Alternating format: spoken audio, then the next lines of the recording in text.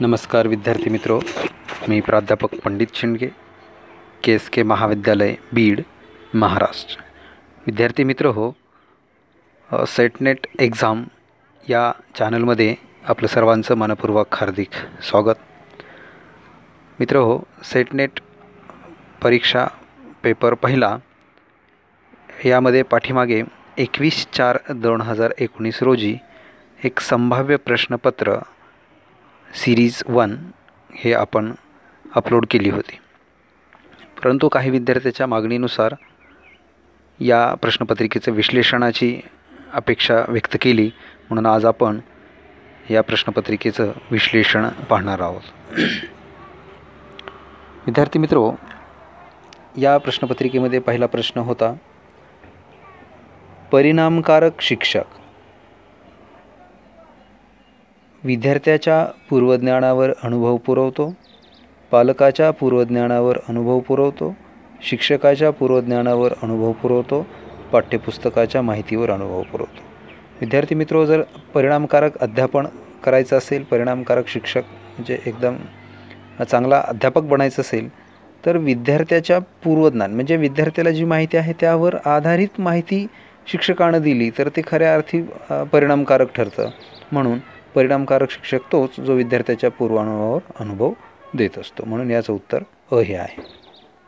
त्यानंतर दुसरा प्रश्न असा होता की खालीलपैकी डॅश डॅश हे चांगल्या शैक्षणिक साधनांचे वैशिष्ट्य सांगता येईल.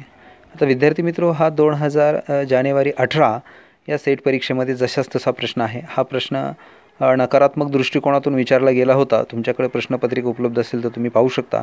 मी तोच प्रश्न सकारात्मक दृष्टिकोनातून टाकलेला आहे, म्हणजे पॉझिटिव्हमध्ये.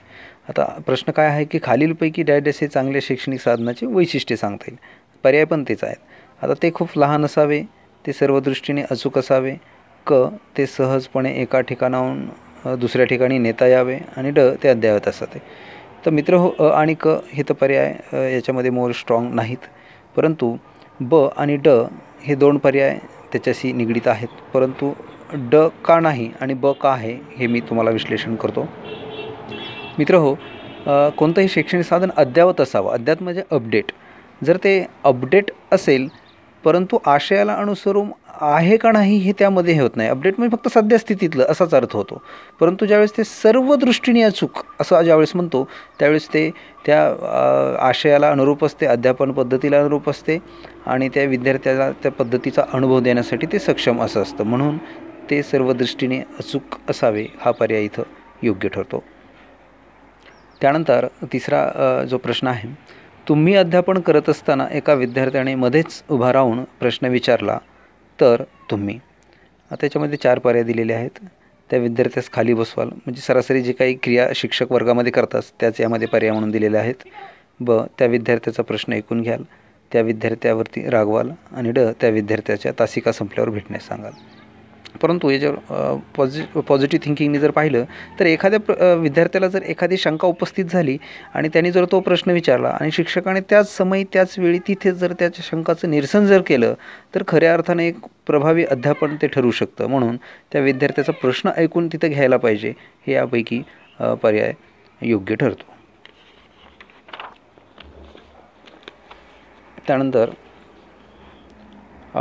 चौथा प्रश्न, खालीलपैकी कोणते अध्ययनाचे सूत्र नाही. यामध्ये काही अध्ययनाचे सूत्र दिलेले आहेत मॅक्झिम. तर यामध्ये पहिलं आहे, अध्ययन हे स्थूलाकडून सूक्ष्माकडे असते.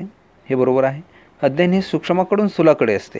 एक लक्षात घ्या की कोणतंही सूत्र जरी असलं तर ते कोणत्याही टोकाकडून कोणत्याही टोकाकडे अध्ययन होत असतं. फक्त एका दिशेने अध्ययन होत नाही, हे विद्यार्थ्यांनी ते लक्षात घ्यावं. आता त्याचा जो क पर्याय आहे, हे अध्ययन हे पूर्णाकडून पूर्णाकडे असते, आणि ड काय आहे, अध्ययन हे पूर्णाकडून अंशाकडे असते. म्हणजे जर क पर्याय हा अंशाकडून पूर्णाकडे असं जर असतं तो सुद्धा तिथं बरोबर ठरला असता.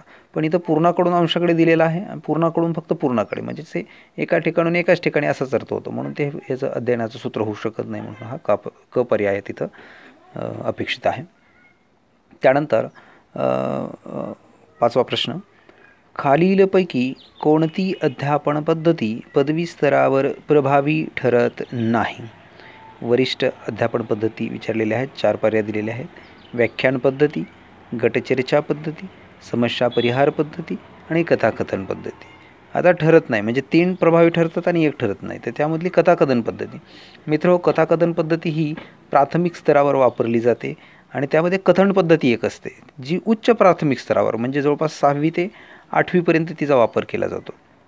कारण या उच्च स्तरावर या पद्धती वापरल्या जात नाहीत. विद्यार्थ्यांनी इथं नोंद घ्यावी. याचं उत्तर ड हे आहे. त्यानंतर प्रश्न क्रमांक 6, संशोधक आपल्या संशोधन कार्यात खालीलपैकी कशाचा पडताळा घेणार असतो. आता इथं असतो आहे, म्हणजे 4 खाली पर्याय आहेत, त्यापैकी तो संशोधनात पडताळा घेणार असतो. त्याचं परिकल्पना हायपोथेसिस हे उत्तर आहे. विद्यार्थी मित्र, गृहीतक, प्रतिरूप आणि तत्व हे समानार्थी, त्याच्यामधले काही तुम्हाला चुकवण्यासाठी शब्द दिलेले असतात, परंतु संशोधनामध्ये परिकल्पना हा खूप महत्त्वाचा आहे आणि त्यावरच संशोधन हे त्याला दिशा देण्यासाठी महत्त्वाचं असतं, त्यावर आधारित असतं आणि त्याचा पडताळा संशोधक घेत असतो. परंतु विद्यार्थी मित्र, इथे एक नोंद घ्यावी की ऐतिहासिक अध्यापन पद्धती असेल किंवा एखाद्या जर फक्त तथ्य गोळा करणे, फक्त माहिती गोळा करायची असेल ऐतिहासिक अध्यापन पद्धतीनुसार, तर तिथं आपल्याला हे परिकल्पना मांडण्याची गरज नसते. हे विद्यार्थ्यांनी ते लक्षात घ्यावं. त्यानंतर प्रश्न क्रमांक 7, खालील चलाच्या म्हणजेच व्हेरिएबल्स योग्य जोड्या जुळवा. आता विद्यार्थी मित्र, ही व्हेरिएबल्स, चल वगैरे हे संशोधनाची संकल्प आहे, परंतु अध्यापन करत असताना कोणकोणते चल असतात आणि कशाचा परिणाम होतो एक जोड्याच्या संदर्भात दिलेलं आहे. ती संकल्पना इकडं दिलेली आहे. स्वाश्रयी चल. स्वाश्रयी चल म्हणजे काय की जो दुसऱ्यावर परिणाम घडून आणतो. कोण घडून आणतो? शिक्षक हा विद्यार्थ्यावर, म्हणजे स्वाश्रयी चल हा शिक्षक आहे, म्हणजेच याचं 2 हा पर्याय आहे. त्यानंतर नियंत्रण चल. नियंत्रण म्हणजे काय असतं की समजा गोंगाट असतो, विद्यार्थी गोंगाट करत असते, शिक्षक काय सांगतात, अरे शांत बसा, म्हणजे कंट्रोलिंग करतात, म्हणजे त्याचं हे बीचं 1 हे आहे. आश्रयी चल. आश्रय म्हणजे ज्याच्यावर परिणाम घडतो, म्हणजेच काय विद्यार्थ्यावर परिणाम घडत असतो दिवसभराच्या अध्ययन अध्यापनाच्या माध्यमातून त्याच्यावर परिणाम घडतो, म्हणून हा आश्रयी चल हा विद्यार्थी आहे. सीचं 4. आणि डी मध्यस्थी चल म्हणजे मध्येच येणारे एखादे चल, म्हणजेच काय याच्यात शंका एक दिली आहे, म्हणजे अध्यापन चालू असताना एखाद्याला आणि एखादी शंका येते किंवा प्रश्न पडतो, तर ते चालू अध्यापनात अचानक कधी होईल हे काही सांगता येत नाही, म्हणून ते मध्यस्थी चल असं आहे. तर याचं हा बी हा पर्याय बरोबर किंवा योग्य आहे. त्यानंतर प्रश्न क्रमांक 8, खालील सर्वेक्षण संशोधन सर्वे रिसर्च मेथड पद्धतीच्या पायऱ्याचा योग्य क्रम लाव. काही संशोधनाच्या पायऱ्या दिलेल्या आहेत, त्यातली त्यात सर्वेक्षणाची. तर मित्र, यावर मी व्हिडिओ ही बनवलेले आहेत आणि याच्या पूर्ण पायऱ्यांची व्यवस्थित विश्लेषणित माहिती दिलेली आहे, तो विद्यार्थ्यांनी पाहावा. विद्यार्थी मित्र, यामध्ये आता समस्या निश्चित ही पहिली पायरी असते. आता याच्यामध्ये ब मध्ये योजना आणि ड मध्ये माहिती संकलन, म्हणजे दोन्ही ब आणि ड पर्याय इथंच उडवले गेले. त्यानंतर आणि क पैकी कोणता पर्याय आता पाहू. समस्या निश्चिती, साधनांची निर्मिती, योजना आणि माहितीचे संकलन. आणि क पर्याय काय आहे? समस्या निश्चिती, योजना, साधनांची निर्मिती आणि माहितीचे संकलन.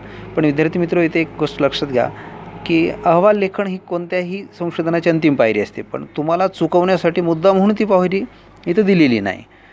तर याचं जे काही सर्वेक्षण संशोधन असतं यामध्ये समस्या निश्चित झाल्या, योजना हा महत्त्वाची पायरी आहे, म्हणून याचं क हे उत्तर इथे अपेक्षित आहे. याचं उत्तर क आहे. त्यानंतर प्रश्न क्रमांक 9, स्वतःला येणारे अनुभव हेच अंतिम सत्य असतात, तसेच दुसऱ्याच्या अनुभवाला काहीच मूल्य नसते, हे विधान खालीलपैकी कशाची पुष्टी करते. आता मित्रहो, नवीन ही संकल्पनाचा समावेश केला गेलेला आहे, प्रत्यक्षवाद आणि अप्रत्यक्षवाद. तर प्रत्यक्षवाद म्हणजे काय की त्या विद्यार्थ्यांनी स्वतः अनुभव घेतलेला आहे आणि त्याला जो अनुभव आला तेच सत्य असं मानतो, त्याला प्रत्यक्षवाद म्हणतात. आणि अप्रत्यक्षवाद म्हणजे काय की दुसऱ्याच्या अनुभवाला सुद्धा स्वतःचे अनुभव म्हणतात. म्हणजे जे काही वडीलधारी माणसं असतात, अरे पोरांना असं करू नका, हे योग्य नाही, किंवा शिक्षक सांगतात हे चुकीचं आहे, म्हणजेच काय त्यांनी ते अनुभव घेतलेले असतात ते विद्यार्थ्यांना सांगत असतात. मग आपण त्यांचे अनुभव जर स्वीकारले तर त्याला अप्रत्यक्षवाद म्हणायचं. आणि फक्त स्वतःच्या अनुभवाला तेच खरे, दुसऱ्यांचं खोटं असं जर म्हणलं तर त्याला प्रत्यक्षवाद असं म्हणतात. आणि हा जो प्रश्न आहे तर हा जे स्वतःला येणारे अनुभव हेच अंतिम सत्य असतात, तसेच दुसऱ्याच्या अनुभवाला काहीच मूल्य नसते, ह्याच्यामध्ये हे पर्याय प्रत्यक्षवादाचा हे विधान आहे, पुष्टी करते.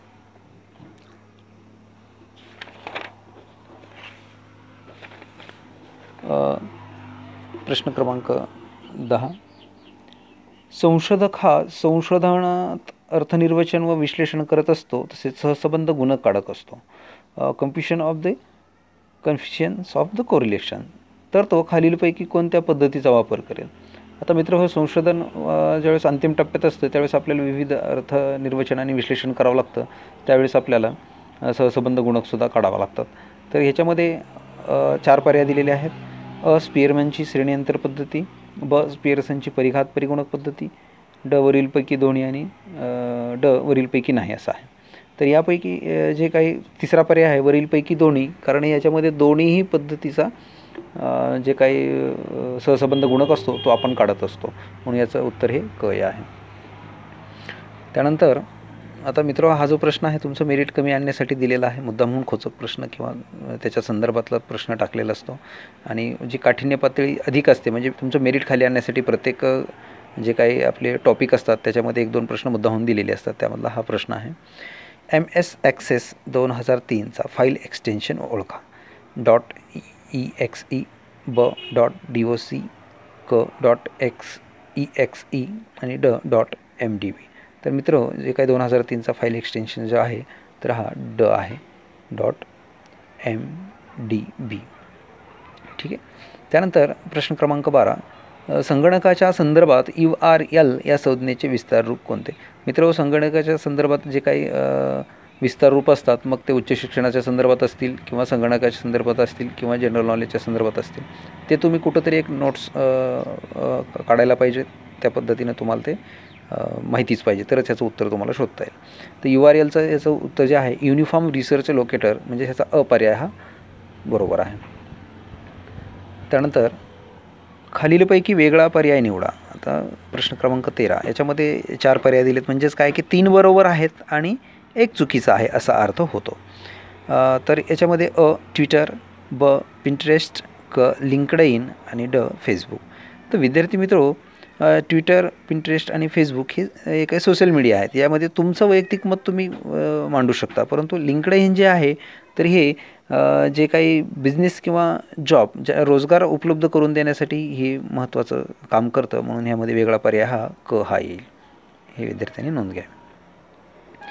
त्यानंतर प्रश्न क्रमांक 14, जेव्हा कधी डाटा किंवा अवयव कोणत्याही डाटा स्ट्रक्चरमध्ये टाकला जातो परंतु तो ठेवण्यासाठी जागा किंवा स्पेस नसते, आपण त्या परिस्थितीत संबोधतो. अंडरफ्लो, ओव्हरफ्लो, हाऊसफुल आणि सॅच्युरेटेड. म्हणजेच काय की हे समानार्थी शब्दाचे दिलेले आहेत, पण संगणकाच्या संदर्भात जर पाहिलं तर ज्यावेळेस स्पेस नसतो त्याला आपण ओव्हरफ्लो असं म्हणतो.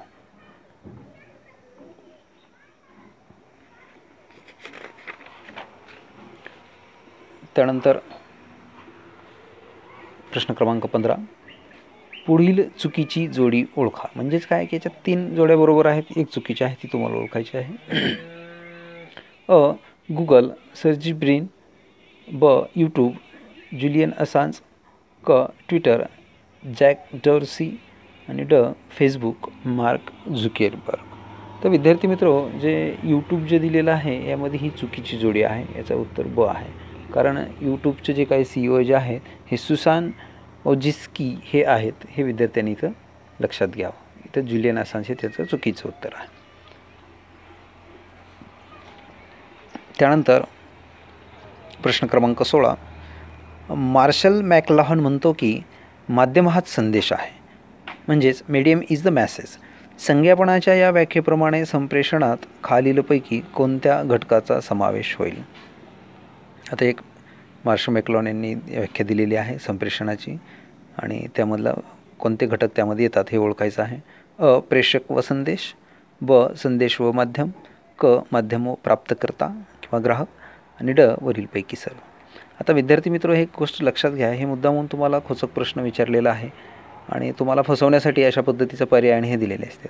मित्र, एक गोष्ट कधीही लक्षात ठेवा की कोणतेही संप्रेषणात किंवा संज्ञापनात सर्व घटक महत्त्वाचे असतात. मग त्यामध्ये प्रेषक असेल, संदेश असेल, माध्यम असेल किंवा प्राप्तकर्ता असेल, कारण यांच्याशिवाय ती जे काही सर्कल आहे, चक्र आहे, ते पूर्ण होऊच शकत नाही.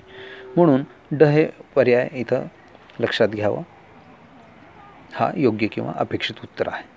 आता मित्र हो, हा प्रश्न ह्याच संदर्भात नाही तर कोणत्याही संदर्भात जर असेल, संप्रेषणाचं जर चक्र सायकल जर तुम्हाला ते पूर्ण करायचं असेल तर या सर्व घटकाचा त्यामध्ये समावेश होतो. कधी कधी मुद्दा म्हणून प्रेषक महत्त्वाचा आहे किंवा प्राप्तकर्ता महत्त्वाचा आहे असं एकच देतात, किंवा माध्यम महत्त्वाचं असं नाही, कारण सगळेच घटक समान महत्त्वाचे आहेत. याच्यातला एकही घटक जर नसेल तर ते आपलं संप्रेषण तिथं पूर्ण होऊ शकत नाही. विद्यार्थ्यांनी ही गोष्ट इथं लक्षात घ्यावी. त्यानंतर प्रश्न क्रमांक 17. एका माध्यमिक शाळेने शाळा प्रवेशासंबंधी जाहिरात केली. मुख्याध्यापक, पालक व विद्यार्थी यशस्वी संज्ञापनाचे निकष संबोधतात की डॅश डॅश. तिथे 4 पर्याय आहेत. जाहिरात पाहून पालक मुख्याध्यापकाकडे चौकशी करू लागले. ब. जाहिरात पाहून विद्यार्थी एकमेकासोबत चर्चा करू लागले. क. विद्यार्थी व पालक प्रवेशासाठी गर्दी करू लागले. आणि ड. विद्यार्थ्यांनी जाहिरात पाहून प्रवेश घेतला.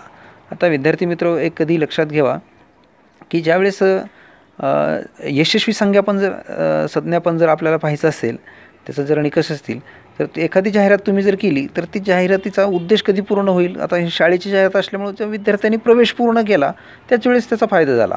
कारण नुसतं गर्दी केल्याने किंवा चर्चा केल्याने किंवा चौकशी केल्याने ही तेच यशस्वी संज्ञापन होऊ शकत नाही. हे विद्यार्थ्यांनी इथं लक्षात घ्यावं.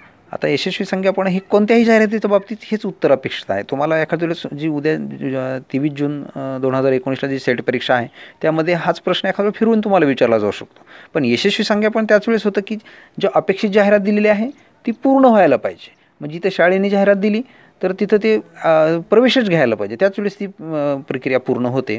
हे विद्यार्थ्यांनी लक्षात घ्यावं. प्रश्न कसाही फिरून आला तर याचं उत्तर काय असायला पाहिजे हे तुमच्या या लक्षात यावे, यासाठी मी हे विश्लेषण देत आहे. ठीक आहे, तर याचं उत्तर हे ड हे आहे. त्यानंतर प्रश्न क्रमांक 18. खालील संबोधाचा चढता क्रम लावा. आता यामध्ये जे काही 4 संबोध दिलेले आहेत त्याचा चढता क्रम आहे. आता आहे जनसंज्ञापन, सुसंज्ञापन, गटसंज्ञापन, व्यक्तिसंज्ञापन. आता याचं उत्तर डायरेक्ट कसं काढायचं हे सांगतो मी. आता चढता क्रम. आता सर्वात प्रश्न पहिला कसं असतं की व्यक्ती स्वसंज्ञापन म्हणजे काय की व्यक्ती स्वतःलाच कधी कधी बोलते. म्हणजे प्रत्येक व्यक्ती कधी कधी काय होतो की स्वतःशीच चर्चा करतो, काही प्रश्न स्वतःचीच तयारी करतो, म्हणजे स्वतःशी बोलतो, त्याला सुसंज्ञापन म्हणतात. त्यानंतर व्यक्ती अंतर्गत संज्ञापन म्हणजे काय की एक व्यक्ती आपण मित्राला बोलतो किंवा दुसऱ्या व्यक्तीला बोलतो, त्याला व्यक्ती अंतर्गत संज्ञापन म्हणतात. त्यानंतर गटसंज्ञापन म्हणजे आपण काय करतो, मित्रातले 2-4 मित्राचा गट असतो, त्या गटातल्या व्यक्तीशी आपण संप्रेषण करतो, त्यामध्ये गटसंज्ञापन. आणि जनसंज्ञापन म्हणजे काय, इतर समाजाचे सोशल मीडियाच्या माध्यमातून आपण संपर्क करतो. म्हणजे याचा जे काही चढता क्रम कोणता यायला पाहिजे की स्वसंज्ञापन, व्यक्ती अंतर्गत संज्ञापन, गटसंज्ञापन आणि जनसंज्ञापन. ठीक आहे, तर याचा हा पर्याय यामध्ये आहे, हे याचं उत्तर आहे. ठीक आहे.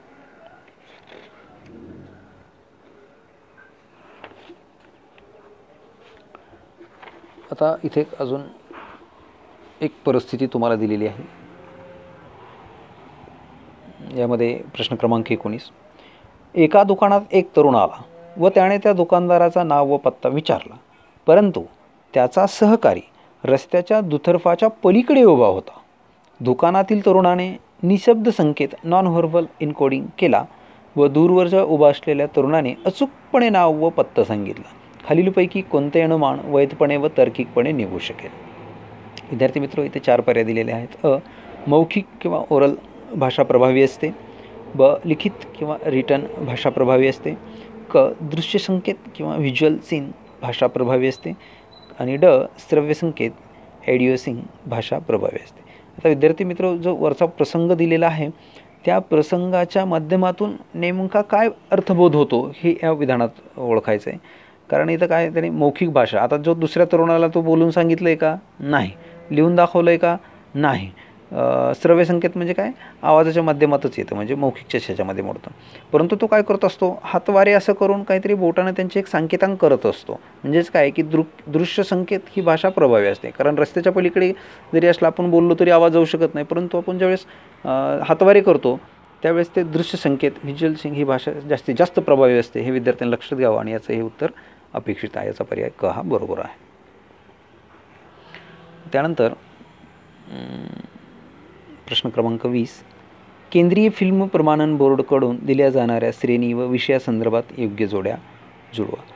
आता केंद्रीय फिल्म प्रमाण म्हणजे मित्रहो, कधीही कोणताही चित्रपट ज्यावेळी चालू होतो त्यावेळेस एक प्रमाणपत्र येत असतं बा सुरुवातीलाच, त्याच्या संदर्भात म्हणजे कोणत्या ग्रेड असतं, श्रेणी कोणती आहे हे आपल्याला इथं ओळखायचं आहे.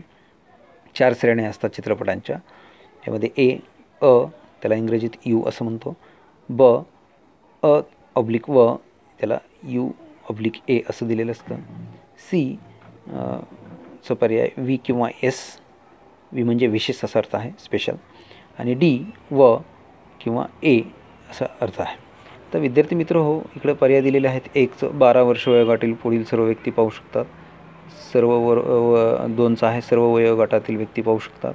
3 विशिष्ट लोकांसाठी म्हणजे डॉक्टर, इंजिनियरसाठी बनवतात व पाहू शकतात. आणि 4 18 वर्ष वयोगटात पुढील सर्व व्यक्ती पाहू शकतात.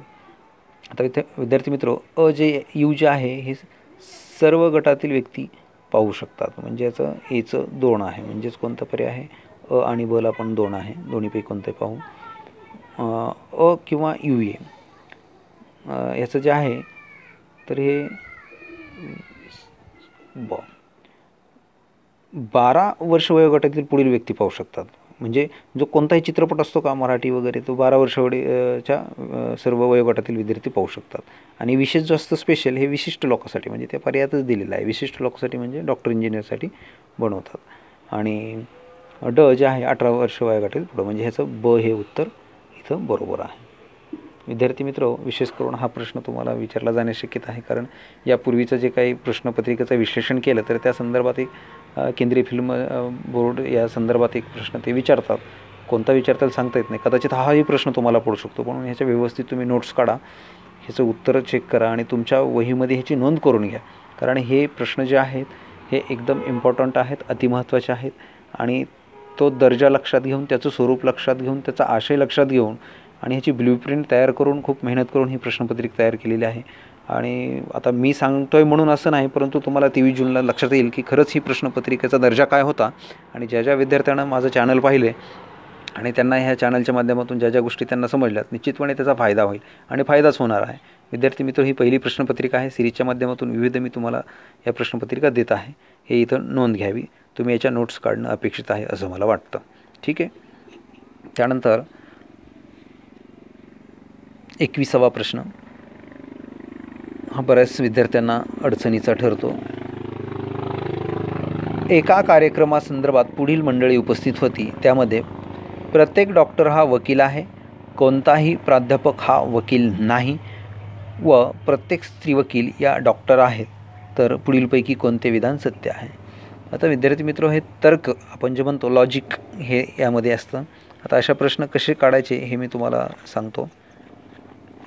आता यामध्ये मी एक आपला वेळ जाऊ नये म्हणून एक स्ट्रक्चर मी तयार करून ठेवलेलं आहे. आता मी परत तुम्हाला ते समजावून सांगतो, झूम करून दाखवत आहे. आता हा प्रश्न काय आहे 21वा, की प्रत्येक डॉक्टर हा वकील आहे. आता विद्यार्थी मित्र, एक लक्षात घ्या, कोणाचं वर्तुळ कधी कशात येतं, तर सुरुवातीचं जे शब्द असतो का आणि त्याच्यासमोर शेवटच्या विधानातला शेवटचा जो शब्द असतो ते त्याच्या अंतर्गत येत असतो, हे कधी लक्षात ठेवा. आता इथं काय आहे, प्रत्येक डॉक्टर हा वकील आहे, म्हणजेच काय की डॉक्टरच्या अंतर्गत वकील हे यायला पाहिजे. म्हणजे इथं काय, प्रत्येक डॉक्टर हा वकील आहे, म्हणजे वकिलीचं जे काही वर्तुळ आहे ते मध्ये यायला पाहिजे, हे मध्ये वर्तुळ आलं आहे वकिलाचं. ठीक आहे.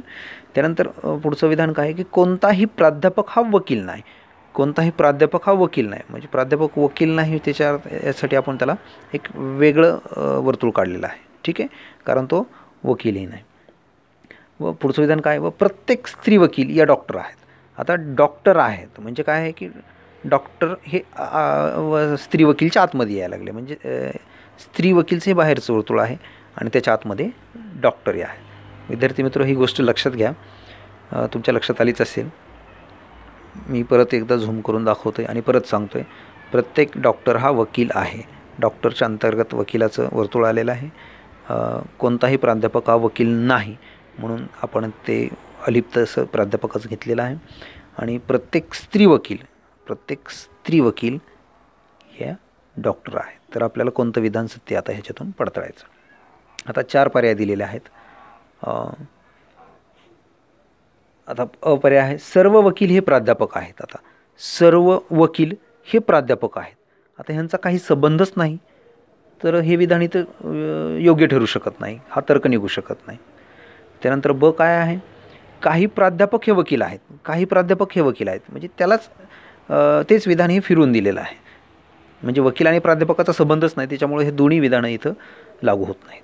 त्याच्यानंतर क, प्रत्येक पुरुष डॉक्टर हे वकील आहेत. आता प्रत्येक पुरुष डॉक्टर, आता हे डॉक्टरचं हे वर्तुळ आहे, पुरुष डॉक्टर हे वकील आहेत. आता वकील त्याच्या अंतर्गत येत आहे. प्रत्येक पुरुष डॉक्टर हे वकील आहेत, हे लागू होतं आहे पहा. ठीक आहे, क एक निघत आहे. त्यानंतर डचा पर्याय काय, सर्व स्त्री डॉक्टर या वकील आहेत. सर्व स्त्री डॉक्टर या वकील आहेत. सर्व स्त्री डॉक्टर या वकील आहेत. आता लक्षात घ्या, इथं डॉक्टरचं जर काही डॉक्टर या वकील आहेत असं जर म्हटलं असतं तर हे विधान लागू झालं असतं. आता सर्व आहेत का नाहीत हे सांगता येत नाही, त्याच्यासाठी क हे पर्याय इथं लागू होतो. फक्त यामध्ये दिलेल्यापैकी जे विधान आहे ते क हे यामध्ये निश्चितपणे आपण लॉजिक सांगू शकतो. ठीक आहे. त्यानंतर प्रश्न 22वा, पुढीलपैकी कोणता पर्याय श्रेणी पूर्ण करेल? पर्याय मी सांगतोय. आता किती जणांनी हा प्रश्न सोडवला आहे मला माहीत नाही, कोणी सोडवला आहे त्याच्यानंतर रिप्लायच काहीच दिला नाही. किती गुण मिळाले, मी स्वमूल्यांकन तक्ता दिलेला आहे. कोणत्याही विद्यार्थ्यांनी प्रश्न केला नाही, परंतु 2-3 विद्यार्थ्यांनी फक्त मेसेज केला आणि काही प्रश्न हे कसे सोडवायचे एवढंच विचारलं. पण हा प्रश्न किती जणांना सुटला माहीत नाही. हा प्रश्न इतका सोपा आहे, तो आपण कसा आहे पाहू. आता ह्याच्यामध्ये पहा, 7, 13, 37, 43, 67, 73 आणि डॅश ही पुढची संख्या आपल्याला शोधायची आहे. मित्रो, हा जो ही जी श्रेणी दिलेली आहे यामध्ये 2 श्रेणी आहेत बघा. एक ही वरची श्रेणी आहे, ठीक आहे, आणि ह्याच्यामध्ये जी दुसरी श्रेणी अशा पद्धतीची आहे. म्हणजेच काय, आपल्याला आता जी वरची श्रेणी आहे ही यामध्ये शोधायची आहे. आता हे पहा, 7 आणि 37 किती अंतर झालं, 7, 30 प्लस 30 किती झालं, 67 प्लस 30 किती होईल, 97. म्हणजे याचं ड हे पर्याय अपेक्षित आहे. ठीक आहे.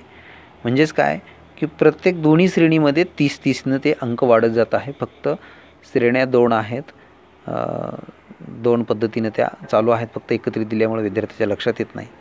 ठीक आहे, हे इथं लक्षात घ्यावं. आणि तुम्हाला येऊ नये, तुमचं मेरिट कमी यावं तुमचं, कारण सेट परीक्षामध्ये डायरेक्ट प्राध्यापक माणूस होतो आणि ही परीक्षा खूप हार्ड आहे. 3 ते 6% निकाल ह्याचा लावायचा आहे, म्हणून असे प्रश्न मुद्दामून विचारले जातात. हे विद्यार्थ्यांनी इथं नोंद घ्यावी. अशा प्रकारचेच प्रश्न तुम्हाला विचारले जाण्याची शक्यता आहे, म्हणून हे इथं लक्षात घ्यावं. ठीक आहे. त्यानंतर प्रश्न क्रमांक 23, पुढीलपैकी कोणता पर्याय श्रेणी पूर्ण करेल? आता CWEU डॅश आणि IQ. तर विद्यार्थी मित्र, असे जे प्रश्न असतात हे सोडवण्यासाठी एक टेक्निक मी तुम्हाला देणार आहे. तुमचे प्रश्न यानंतर जाऊ नयेत, हा त्या पाठीमागचा उद्देश. आता विद्यार्थी मित्र, जे काही ABCD अशा श्रेणी असतात, 3 प्रकार असतात. यामध्ये A ते Z 1, 2, 3, 4 असे 26पर्यंत, किंवा उलट Z ते A म्हणजे असे 26 ते 1पर्यंत. पण ही मी एक नवीनच पद्धत देतो आहे, काही पुस्तकामध्ये ही दिलेली आहे. हे पहा, ABCDEFGHIJKLM. आता N इकडे यायला पाहिजे, पण आपण N तिकडे न घेता इकडे घेतलेला आहे. NOPQRSTUVWXYZ. ठीक आहे, सरळ आपण 1, 2, 3 क्रमांक दिलेला आहे आणि याचा इथपर्यंत 26 असा उलट क्रमांक दिलेला आहे. हे एक तिसरा प्रकार आहे, हा विद्यार्थ्यांनी लक्षात घ्यावा. यावर आधारित बरेचसे सेट परीक्षेमध्ये किंवा MPSCमध्ये प्रश्न दिलेले असतात. आता आपण पर्याय पाहू. आता यामध्ये काय CW दिलेला आहे. आता C कुठं दिलं आहे, हे CW असा पर्याय दिलेला आहे. ठीक आहे. त्याच्यानंतर काय केलं आहे, EU हा पर्याय दिलेला आहे. म्हणजेच काय केलं की त्याच्या खाली जो अंक येतो तो न घेता त्याच्या पुढचा अंक घेतलेला आहे. त्याच्यानंतर काय केलं आहे, म्हणजे एक अंकमध्ये सोडून दिलेला आहे ई, एक अंकमध्ये सोडून दिलेला आहे, म्हणजेच जी. ठीक आहे, हे यायला पाहिजे जी. त्याच्यानंतर एच सोडून दिलेला आहे, आय क्यू हा पर्याय दिलेला आहे, म्हणजेच आपल्याला हा पर्याय शोधायचा होता. म्हणजे याचं उत्तर जी एस हे असं आहे. याचा पर्याय आपल्याला जी एस हा आहे. याचं म्हणजे ब हे उत्तर आहे. ठीक आहे, लक्षात आलं तुमच्या? खूप सोपं आहे हे. फक्त मांडणी जर लक्षात आली तर काही सेकंदामध्ये असे प्रश्न सुटतात आणि अचूक गुण तुम्हाला मिळतील, यामध्ये शंका नाही. त्यानंतर पुढचा एक प्रश्न 24व्या क्रमांकाचा. एका सांकेतिक भाषेत MUMBAI म्हणजेच मुंबई हा शब्द 1220121008 असा लिहितात, तर त्याच सांकेतिक भाषेत NAGPUR म्हणजेच नागपूर हा शब्द कसा लिहाल? आता नेमका हा कसा लिहिलेला हे तुमच्या लक्षात यायला पाहिजे. ठीक आहे, आता यावरच आधारित हा पण प्रश्नाचं उत्तर आपल्याला सहज सोपं आहे, मिळेल.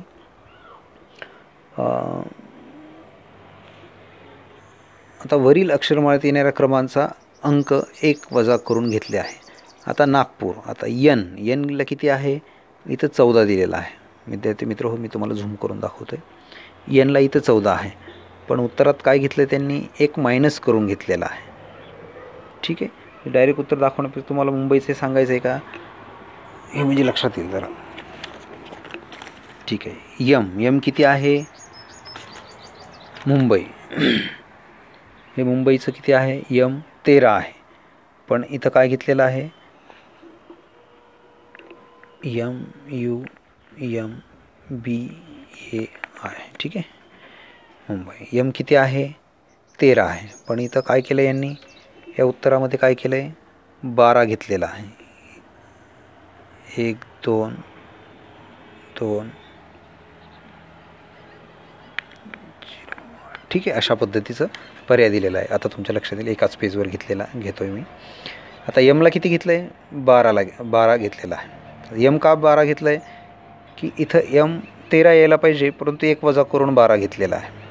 इथं यू कुठं आहे? इथं यू आहे, हे पहा. इथं 21 आहे, परंतु त्याला किती घेतलं आहे? 20 नंबर घेतलेला आहे. त्यानंतर काय? एमला परत 12 घेतलेला आहे. बी किती आहे? बीचं 2 आहे, परंतु यामध्ये किती घेतलेलं आहे? 1 हा घेतलेला आहे. आणि ए किती आहे? याचं 1 आहे, पण -1 केल्यामुळं त्याचा 0 हा घेतलेला आहे. आणि आयचं किती आहे?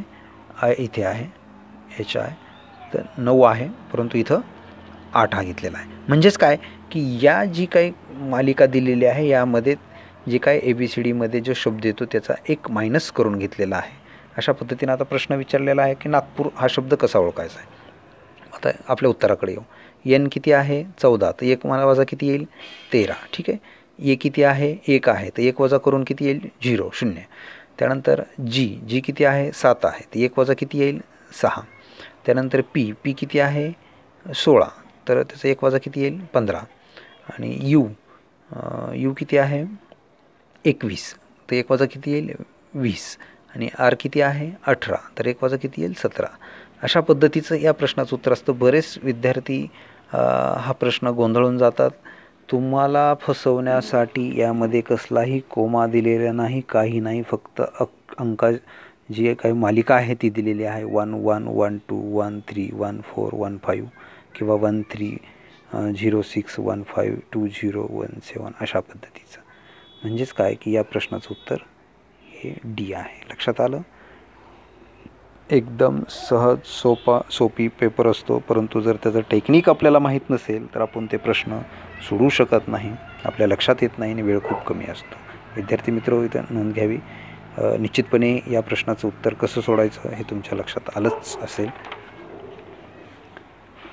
आता त्यानंतर एक लॉजिकचा प्रश्न अजून आलेला आहे. प्रश्न क्रमांक 25. पुढील विधानाच्या आधारे कोणता किंवा कोणते निष्कर्ष निघतो किंवा निघतात? 2 विधान आहेत. अविधान: सर्व प्राणी कुत्री आहेत व काही कुत्री इमानदार आहेत. ब विधान: काही कुत्री जंगली आहेत. आता 2 विधानावर 2 निष्कर्ष दिलेले आहेत. मित्र, तुम्हाला मी सुरुवातीला सांगितले लॉजिकचं जर असेल तर वर्तुळाच्या माध्यमातून जर केलं तर ही प्रश्न सोडवण्यास सहज सोपी जातात. आता पहिलं विधान मी इथं आपला वेळ कमी लागावा म्हणून हे तयार करून ठेवलेलं आहे. ठीक आहे. आता पहिलं विधान काय आहे की सर्व प्राणी कुत्री आहेत. आता पहिलं विधान जे आहे हे सर्व प्राण्याचं आहे. कोण आहेत ते? कुत्री आहेत, म्हणून त्याच्यामध्ये जे विधान आहेत हे कुत्री. ठीक आहे. त्यानंतर काही कुत्री इमानदार आहेत. ठीक आहे. त्यामधली कुत्रीच आहेत पण काही कसे इमानदार आहेत. आणि दुसरं विधान काय? काही कुत्री जंगली आहेत. ठीक आहे. काही कुत्री जंगली आहेत अशा पद्धती दिलेलं आहे. आता हे झालं आपलं वर्तुळ. आता याच्यामध्ये निष्कर्ष एक काय दिलेला आहे की काही कुत्री इमानदार नाहीत आणि निष्कर्ष 2 काय? काही कुत्री पाळीव आहेत. आता पहा, तर काही कुत्री इमानदार आहेत, काही शब्द दिल्यामुळे सर्व जर आलं असतं तर आपल्याला इथं ते निश्चितपणे सांगता आलं नसतं. पण काही कुत्री इमानदार आहेत म्हणून काही कुत्री इमानदार नाहीत, हे इथं जे काही निष्कर्ष निघतो, निष्कर्ष 1 हा निघत आहे. काही कुत्री इमानदार आहेत तर काही कुत्री इमानदार निश्चितपणे नाहीत. आता दुसरं पर्याय जो निष्कर्ष सेकंड जे विधान दिलेलं आहे ते काय म्हणते की काही कुत्री पाळीव आहेत. आता इथं जंगली आहेत ही निघते, पण आता ते रस्त्यानं फिरणारे आहेत की पाळीव आहेत ह्याचं निश्चितपणे सांगता येत नाही. ठीक आहे. त्याच्यामुळं ह्याचं हे विधान निश्चितपणे निघतं आपल्याला. काही कुत्री इमानदार नाहीत याच्यामध्ये फक्त एक ही विधान याचं उत्तर आहे, हे विद्यार्थ्यांनी लक्षात घ्या. ठीक आहे. त्यानंतर प्रश्न क्रमांक 26. जागतिक आरोग्य संघटनेनुसार एखादी व्यक्ती जर डॅश डॅश डेसिबलपेक्षा जास्त ध्वनीला 8 तासापेक्षा जास्त कालावधीसाठी सामोरी जात असेल तर त्या व्यक्तीस कर्णबधिरपणा येऊ शकतो. आता आपल्याला किती डेसिबल आवाज ओळखायचा आहे. किती डेसिबलचा आवाज ऐकल्यानंतर जर 8 तास ऐकला तर ती कर्णबधिर होते. तर इथं पर्याय आहेत: 60 डेसिबल, 25 डेसिबल, 75 डेसिबल आणि 90 डेसिबल. मित्र, या प्रश्नाचं उत्तर जर निश्चितपणे तुम्ही जर अभ्यास केलेला असेल, माहिती असेल तरच हे उत्तर तुम्हाला देता येऊ शकतं. हे मुद्दा म्हणून हे जे काही सायन्सचे विद्यार्थी असतात तेही सेट परीक्षा देत असतात म्हणून त्यांच्या दृष्टिकोनात हा प्रश्न टाकलेला असतो. परंतु तुम्ही अभ्यास करून अशा विविध काही जे प्रश्नपत्रिका विश्लेषण करून काय विचारलं जातं असे आर्ट्सचे किंवा कॉमर्स साईडचे विद्यार्थीसुद्धा अभ्यास करू शकतात. याचं अपेक्षित उत्तर हे 85 डेसिबल पेक्षा जास्त ध्वनी जर 8 तासापेक्षा जास्त कालावधीसाठी ऐकला तर तो कर्णबधिरपणा येऊ शकतो. याचं उत्तर क हे आहे. आणि बाकीच्या विद्यार्थ्यांना प्रश्न येऊ नये, त्यांचं मेरिट खाली आणणं हाच त्या पाठीमागचा उद्देश असतो, बाकी दुसरं काही नाही. पण आपण अधिक अध्ययन जर केलं तर निश्चितपणे आपण जास्तीत जास्त गुण घेऊ शकतो. त्यानंतर 27वा प्रश्न. सन 2015च्या पॅरिस हवामान बदल करारानुसार जागतिक सरासरी तापमानवाढ रोखणे आणि तापमानवाढ डॅश डॅश डिग्री सेल्सिअसपेक्षा कमी ठेवण्याचे उद्दिष्ट ठेवण्यात आले होते. आता जागतिक तापमानवाढ हा खूप मोठा प्रश्न होत आहे आणि तापमानवाढीसंदर्भात 2015ला जे काही आपण जागतिक दर्जाची परिषद बोलवली होती त्यामध्ये मित्र 2 डिग्री सेल्सिअसपेक्षा तापमान रोखण्याचं उद्दिष्ट त्यावेळेस ठेवलेलं गेलेलं होतं. ठीक आहे. आणि विशेष करून विद्यार्थी मित्र इथे एक नोंद घ्या की हे 2015ला 2 डिग्री सेल्सिअस, परंतु 2019ला जे काही मार्चमध्ये आता जे काही परिषद झाली यामध्ये 1.5 म्हणजे 1.5 डिग्री सेल्सिअस तापमान कमी ठेवण्याचं उद्दिष्ट ठेवण्यात आलेलं आहे. ही विद्यार्थ्यांनी इथं नोंद घ्यावी. ठीक आहे. त्यानंतर प्रश्न क्रमांक 28. भोपाळ येथील युनियन कार्बाइड इंडिया लिमिटेड या जंतुनाशकाच्या कारखान्यातून झालेल्या मिथिल आयसोसायनेट MIC या वायूच्या गळतीमुळे हजारो लोकांना आपले प्राण गमवावे लागले, तर ही घटना कधी घडली होती? तर मित्रांनो, या प्रश्नाचं उत्तर हे 1984 हे आहे, म्हणजेच हा पर्याय आहे. आता विद्यार्थी मित्र इथे एक लक्षात घ्या, यावर 4 प्रश्न तयार होतात. आता पहा, ही घटना कधी कुठे घडली? तर भोपाळ मध्य प्रदेशमध्ये हा एक प्रश्न होऊ शकतो. त्यानंतर कोणत्या कारखान्यात घडली? तर युनियन कार्बाइड इंडिया लिमिटेड, त्या कारखान्याचं नावसुद्धा तुम्हाला विचारू शकतं, ती कंपनीचं नाव विचारलं जाऊ शकतं. ती कशाची कंपनी होती? तर जंतुनाशकाची होती. हा एक प्रश्न तिथं तयार होतो. तर कोणत्या वायूची गळती झालेली? Methyl isocyanate MIC. आणि ही घटना कधी घडली 1984. असे 4-5 प्रश्न यावर तयार होतात, फिरून तुम्हाला विचारले जाण्याची शक्यता असते. विद्यार्थी मित्र लक्षपूर्वक या प्रश्न पहा किंवा याचे पॉईंट्स जरी काढून ठेवले तरी चालतील, कारण एकही मार्क जाता कामा नये, कारण तुम्हाला या 23 जूनला सेट परीक्षा पास व्हायचंच आहे हे लक्षात घ्यावं. ठीक आहे. त्यानंतर प्रश्न क्रमांक 29, गुजरातमधील सरदार सरोवर प्रकल्पातील निर्माण होणारी वीज व राज्यांना मिळणारा वाटा यांच्या योग्य जोड्या जुळवा. आता जे काही पर्यावरणाचा प्रश्न आहे याच्यामध्ये मुद्दामून हा प्रश्न टाकण्याची शक्यता आहे, विचारण्याची शक्यता आहे, म्हणून अभ्यासासाठी मी हा प्रश्न देत आहे. तर यामध्ये 3 पर्याय आहेत. महाराष्ट्र, बी गुजरात, सी मध्य प्रदेश. विद्यार्थी मित्र जी केचा जो अभ्यास आहे तो पण असायला पाहिजे. तर एक लक्षात घ्या, हा डॅम जो आहे गुजरातमध्ये असला तरी सर्वात जास्त वीज ही महाराष्ट्राला येते, त्यानंतर मध्य प्रदेश आणि त्यानंतर गुजरात अशा पद्धतीचं आहे. म्हणजेच काय 29चं हे उत्तर आहे. 1ला 3 म्हणजे महाराष्ट्राला 57%, बी गुजरातला 16% आणि मध्य प्रदेशला 27%. आता लक्षात कसं ठेवायचं, एक सोपी ॲज अ टेक्निक देतो की हा डॅम गुजरातला असून त्यालाच सर्वात कमी वीज आहे आणि मध्य प्रदेश आणि महाराष्ट्र या दोन्ही राज्यामध्ये महाराष्ट्र हे राज्य जे काय आहे ह्याला जास्त वाटा आहे 57% आणि मध्य प्रदेश जे आहे 27%. म्हणजेच काय की जिथं निर्माण होतं तिथं कमी वापरली जाते आणि दोन्ही राज्याला जास्त दिली जाते. अशा पद्धतीने तुम्ही लक्षात ठेवू शकता. ओके. त्यानंतर पुढचा प्रश्न, भारत सरकारने सन 2017मध्ये मानवतावादी दृष्टिकोनातून म्यानमारमधून बांगलादेशामध्ये निर्वासित झालेल्या रोहिंग्या मुस्लिमांना मदत करण्याच्या उद्देशाने अन्न व इतर जीवनोपयोगी बाबी पाठवण्यासाठी कोणते अभियान राबवले होते? 4 पर्याय आहेत. ऑपरेशन कॅक्टस, ब सुगम भारत अभियान, क झिरो पेंडेन्सी उपक्रम आणि ड ऑपरेशन इन्सानियत. तर विद्यार्थी मित्र आता हे मुद्दा म्हणून तुम्हाला फसवण्यासाठी असे पर्याय दिलेले असतात. आता जे काही हे ऑपरेशन कॅक्टस हे जे होतं जे पहिला, तर ते मालदीव देशातील बंड मोडून काढण्यासाठी भारतानं सैन्य तिथं पाठवलं होतं. त्याला आपण ऑपरेशन कॅक्टस असं नाव दिलं होतं.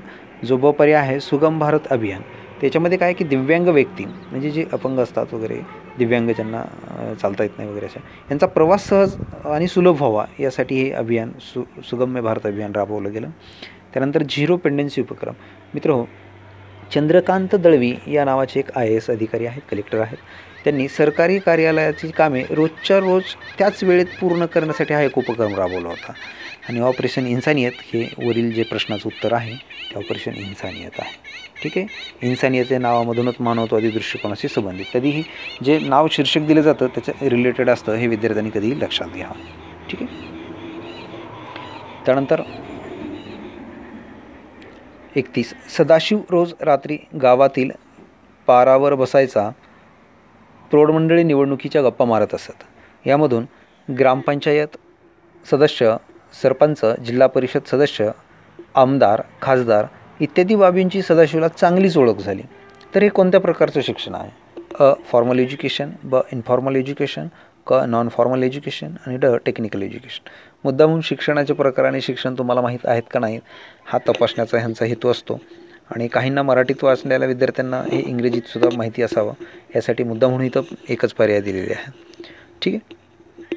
तर ह्याचं आता पहा, फॉर्मल एज्युकेशन म्हणजे काय? औपचारिक शिक्षण, इनफॉर्मल एज्युकेशन प्रासंगिक शिक्षण, नॉन फॉर्मल एज्युकेशन अनौपचारिक शिक्षण आणि टेक्निकल एज्युकेशन तांत्रिक शिक्षण.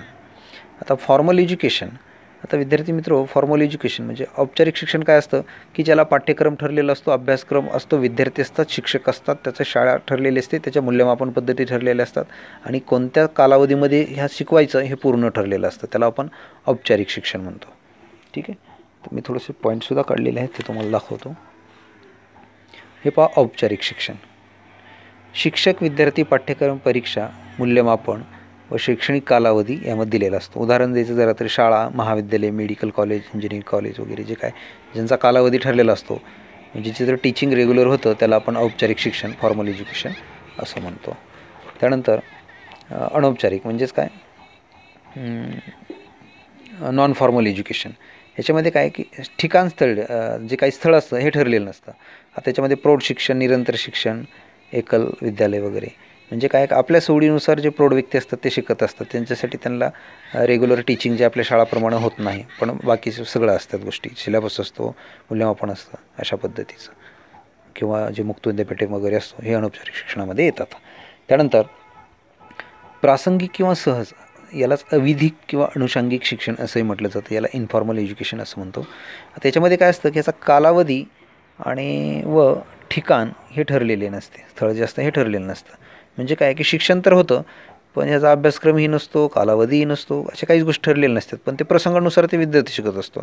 आता उदाहरण द्यायचं झालं तर टी व्ही चॅनल, टी व्हीवरील बातम्या ह्या गोष्टीसून राजकीय घडामोडी किंवा अनेक जे काही जनरल नॉलेज आहे ह्या गोष्टी ह्याच्यातून मिळत असतात. वर्तमानपत्रे, कुटुंब, मित्रपरिवार, समाज माध्यमे, सोशल मीडिया ह्याच्यातून ह्या गोष्टी आपण शिकत असतो. म्हणून ह्या गोष्टी लक्षात घ्यावं. तर इथं काय केलं आहे की हे इथं जे काही प्रश्न आहे या प्रश्नाचं उत्तर हे आपल्याला प्रासंगिक शिक्षण हे आहे, म्हणजेच याचं उत्तर 31 ब हे आहे. ठीक आहे. त्यानंतर प्रश्न क्रमांक 32 वरिष्ठ महाविद्यालयातील प्राचार्य पदाचा साधारण कालावधी वयाच्या डॅशपर्यंत असतो. आता खास करून आता हे प्रश्न ठराविक विद्यार्थ्यांना माहिती असतो किंवा काही CSBला वगैरे काम करतात असे प्राध्यापक ह्या प्रश्नाचं उत्तर सोडू शकतो, परंतु बहुतांशी ह्या सोडवता येणार नाही. त्याचं कारण असं असतं की जॉईनिंगच नसते, ह्या गोष्टी आतमधल्या असतात, ह्या माहीत नसतात, म्हणून तुमचं मेरिट खाली आणण्यासाठी हा प्रश्न टाकलेला असतो. ठीक आहे. पण वरिष्ठ महाविद्यालयातील जे काही प्राचार्य असतात मित्र हो, त्यांचा साधारण कालावधी हा 62 वर्षाचा असतो. आणि यामध्ये अजून एक गोष्ट अशी आहे की जर विशेष कालावधीची एक तरतूद असते कालावधी वाढवण्यासाठी, ती जर वाढवून घेतला तर या जे काही प्राचार्याचा कालावधी आहे हा 65 वर्षापर्यंत म्हणजे 3 वर्षे हा वाढतो. म्हणजेच विशेष कालावधी हा 65 वर्ष आणि साधारण जे काही जनरल आहे नियमाप्रमाणे तर 62 वर्षालाही यांची रिटायरमेंट असते. ठीक आहे. आणि प्राध्यापकाचा हा 60 वर्षाचा असतो. ठीक आहे. त्यानंतर पुढचा प्रश्न, राष्ट्रीय स्तरावरील विविध परीक्षा घेण्याकरिता भारत सरकारने NTA नॅशनल टेस्टिंग एजन्सी ही डॅश डॅश देशाच्या धर्तीवर स्थापन केली. आता NTA ही एकच परीक्षा आहे जे परीक्षा घेण्यासाठी जे काही भाजप सरकार मोदी साहेब आहेत यांनी ही नवीन एक संस्था स्थापन केलेली आहे. पण ही कोणत्या देशाच्या ह्याच्यावर केली हा प्रश्न आहे.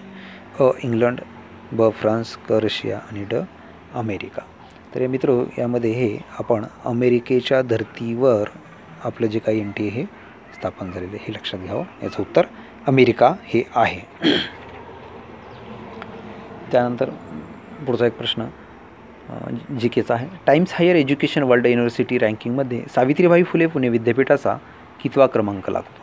तर विद्यार्थी मित्र हो, जे काही वर्ल्ड युनिव्हर्सिटी आहे जागतिक दर्जाच्या विद्यापीठाचं मूल्यांकन करण्यासाठी आहे, तर याचं उत्तर हे 7वा क्रमांक लागतो हे विद्यार्थ्यांनी लक्षात घ्यावं. कारण ही विद्यार्थी सेट परीक्षेचं आयोजन करते आणि ही जे विद्यापीठ आहे मुद्दाम म्हणून हा प्रश्न हे एखाद्या वेळेस जी काही सेट परीक्षेचे जे असतात हे टाकणे शक्यता असते, म्हणून हे प्रश्नाचं उत्तर तुम्हाला माहिती असावं, विद्यार्थ्यांनी त्याची नोंद घ्यावी. पुढचा प्रश्न 35 खालीलपैकी कोणता एक चांगल्या कसोटीचा निकष नाही. अ कसोटीच्या ठिकाणी सप्रमाणता व्हॅलिडिटी असली पाहिजे. ब ती कसोटी वस्तुनिष्ठ ऑब्जेक्टिव्हिटी असली पाहिजे. क ती कसोटी व्यक्तिनिष्ठ सब्जेक्टिव्ह असली पाहिजे. आणि ड ती कसोटी पर्याप्त ॲडक्वेन्सी असली पाहिजे. आता विद्यार्थी मित्र, कसोटीचा निकष नाही म्हणजेच काय की 3 आहेत आणि 1 नाही हा आपल्याला ओळखायचा आहे.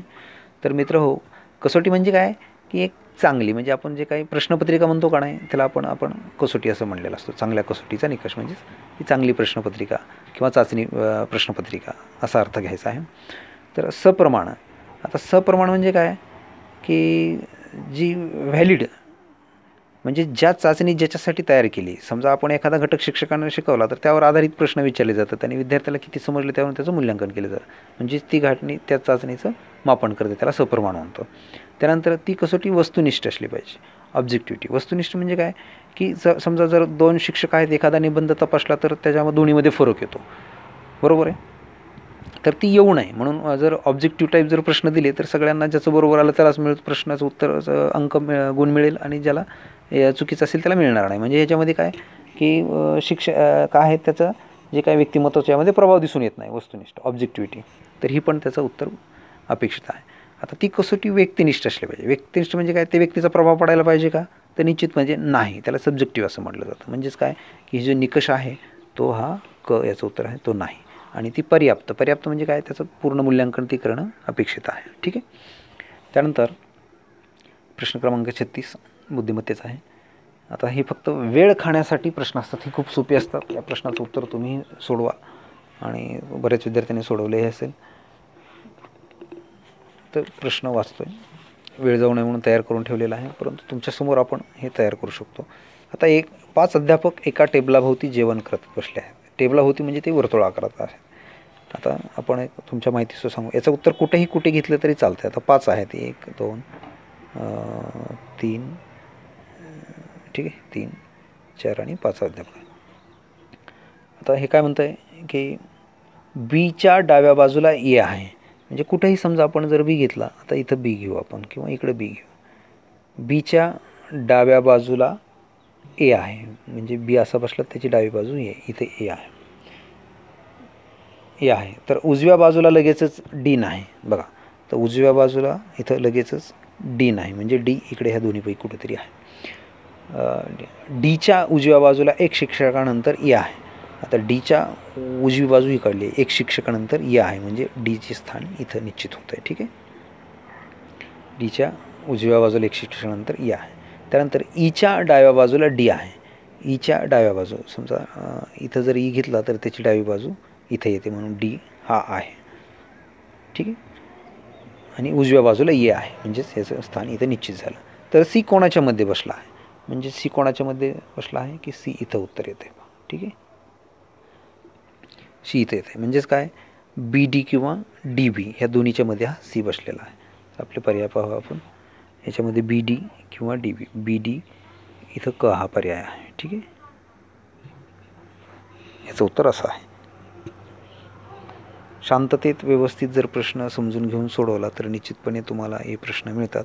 पण याचा सराव जर असला, तर जर टेक्निक माहिती असलं तरच हे प्रश्न सुटतात, अन्यथा या प्रश्नाचं उत्तर चुकण्याची शक्यता असते आणि वेळही जातो. आणि आपल्याला 60च मिनिट आहेत आणि 50 प्रश्न आहेत, हे विद्यार्थ्यांनी लक्षात घ्यावं. त्यानंतर प्रश्न क्रमांक 37 खालीलपैकी एक वेगळे आहे. आता 3 सारखे आहेत आणि एक वेगळं आहे. आता ते ओळखायचं आहे. सावित्रीबाई फुले विद्यापीठ, ब नाथीभाई ठाकरसी विद्यापीठ, क डॉक्टर बाबासाहेब आंबेडकर विद्यापीठ आणि ड संत गाडगे महाराज विद्यापीठ. तर विद्यार्थी मित्र, 3 सारखे आणि एक वेगळा आहे. याच्यामध्ये काय वेगळं आहे, तर ह्याच्यामध्ये हा ब हा पर्याय वेगळा आहे. तर का वेगळा आहे, कारण श्रीमती नाथीभाई ठाकरसी विद्यापीठ हे फक्त महिला विद्यापीठ आहे. इथं फक्त महिलांनाच प्रवेश मिळतो, मुलांना प्रवेश मिळत नाही, पुरुषांना प्रवेश मिळत नाही. हे विद्यार्थ्यांनी लक्षात घ्यावं, म्हणून त्या तिन्हीपैकी ते वेगळं आहे. ठीक आहे. त्यानंतर प्रश्न क्रमांक 38 खालीलपैकी वेगळा पर्याय निवडा. आता इथं लेखन, ब वाचन, क भाषण आणि ड चिंतन. आता विद्यार्थी मित्र, आता लेखन, वाचन, भाषण हे काय स्किल आहेत, कौशल्य आहेत. पण चिंतन, भाषण, ज्यावेळेस आपण बोलतो किंवा भाषण करतो त्यावेळेस ते चिंतन करत असतो, मनन करत असतो, म्हणजे याचा समानार्थी शब्द आहे. परंतु ही कौशल्य जे आहेत हे 4 दिलेले आहेत, लेखन, वाचन, भाषण. इथं श्रवण हा शब्द पाहिजे होता, परंतु तिथं चिंतन दिलेलं आहे, म्हणजे जे वेगळा पर्याय हा ड हा आहे. ठीक आहे. त्यानंतर मला एका विद्यार्थ्यानं मेसेज केला होता, मला वाटतं कमेंट केली होती की सर विधानाचे प्रश्न कसे सोडवायचे. हा एक इथं विधानाचा प्रश्न आहे, याचं मला नाव आठवत नाही आहे. विधानाचे प्रश्न हे लक्षात घ्या. आता हे ज्ञान या उद्दिष्टावर आधारित असतात. ज्ञान या उद्दिष्ट म्हणजे काय, जी माहिती असते त्याच्यामध्ये आपण काही वेगळं काही आपल्याला डोकं लावायचं नसतं, फक्त ते अभ्यास करायचा आणि दिलेल्या प्रश्नाचं उत्तर द्यायचं. हे सगळ्यात सोपा प्रश्न असतो, पण कधी त्याचा अभ्यास झाला तर. आता विधान 1, 8 मार्च रोजी जागतिक महिला दिन साजरा करतात. आता जागतिक महिला दिन हा 8 मार्च रोजी साजरा करतात. ठीक आहे, बरोबर आहे. त्यानंतर विधान 2, 19 नोव्हेंबर रोजी जागतिक पुरुष दिन साजरा करतात. तर विद्यार्थी मित्र, जर तुम्हाला पुरुष दिन कधी साजरा करतात हे जर माहीत नसलं तर तुम्हाला निश्चितपणे उत्तर देता येणार नाही. परंतु या प्रश्नाचं उत्तर 19 नोव्हेंबर रोजी जागतिक पुरुष साजरा करतात हे बरोबर आहे. म्हणजेच काय की दोन्ही विधानं बरोबर आहेत, म्हणजे याचं क हे उत्तर बरोबर आहे. ठीक आहे, कारण असे प्रश्न हे ज्ञान या उद्दिष्टावर आधारित असतात. ते माहिती असेल तरच आपण सोडू शकतो, अन्यथा या प्रश्नाला जास्त वेळ देण्याची गरज नाही. ज्यावेळेस तुमचं ज्याच्यात हँड आहे ते प्रश्नाचे उत्तर तुम्ही सोडवण्याचा प्रयत्न करावा. आता विद्यार्थी मित्र, काही गणिती विश्लेषणात्मक प्रश्न आहेत. यामध्ये एक 40 नंबरचा प्रश्न आहे. न्यायमूर्ती वर्मा समिती 28 जून 2011 रोजी केंद्र स्तरावर नेमण्यात आली होती. तिचा खालीलपैकी प्रमुख उद्देश होता. आता मित्र, ही जी काही न्यायमूर्ती वर्मा समिती आहे ही विशेष करून आता इथं 4 पर्याय: प्राथमिक शिक्षणाचा अभ्यास, माध्यमिक शिक्षणाचा अभ्यास, व्यावसायिक शिक्षणाचा अभ्यास आणि शिक्षक शिक्षणाचा अभ्यास. विद्यार्थी मित्र, ही विशेष करून शिक्षक शिक्षणाचा अभ्यास करण्यासाठी ही समिती नेमली गेली होती. ठीक आहे, याचं उत्तर हे आहे.